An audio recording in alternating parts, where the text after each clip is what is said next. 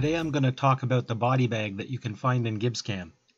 You can use it to store and manage your solid bodies, your surfaces, and your facet bodies in times that you want to hide them, or even when you're modeling you can use the body bag in tandem with things like booleans.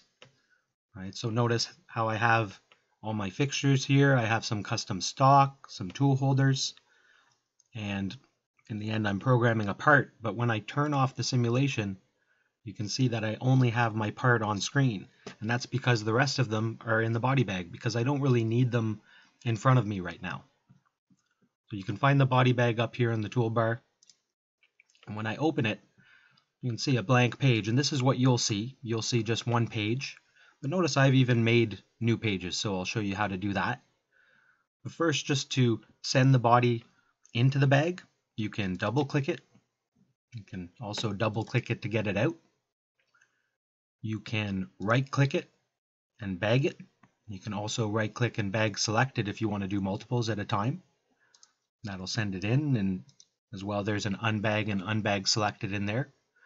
You can also drag things out of the body bag. Now if you do have pages, and a page is really easy to make, you can see I have a stock page, I have a tool holders page, and I have a fixtures page, and you can see all those bodies displayed in there. And if I wanted a new page, I would just right click here and I can insert the page. I can delete a page that's there and doesn't have bodies in it, and I can rename a page as well. And if I wanted to reorder them, you can just click and drag them around. Now bodies will remember the page they go to, so initially if they don't have a page assigned, then they'll just go to whatever page is open. But if you want them on a certain page, then you can definitely drag a body down to one of the tabs to associate it to that page. If I were to unbag all of these, and then I do a Control A and I right click and I bag selected, notice all of the fixtures have gone back to the fixture page, but the part is in the part page. And that's the way I want it. And when it comes to how it's displaying bodies, you can get a lot of bodies in there, obviously. So I've tried to manage this so that you can see it.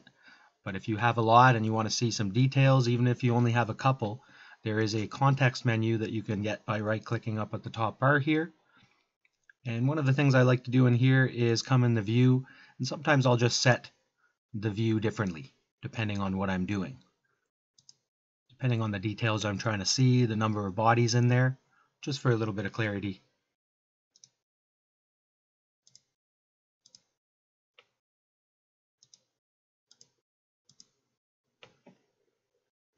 Now I mentioned that you can do booleans inside the bag, and what I mean by that is maybe you have a body out here, some overlapping bodies. There's a body inside of a body that you can't access. Or you have a couple of bodies in here, or one's out of the bag, one's in the bag. When you're doing your solid modeling, you can come in and you can select whatever you want, inside the bag, outside the bag. If I wanted to add those together or subtract one from the other, then I can easily just double click to send one into the bag, then I can see everything else possibly. And just repeat until I have access to all the models I want to use, and all the models that I want to click at the same time. So it's a good alternative for things like exploded view.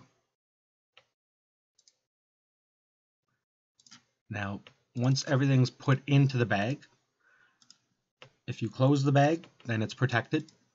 If I did a select all, delete, or anything like that, they are protected in there. And when I open it again, my bodies will be there.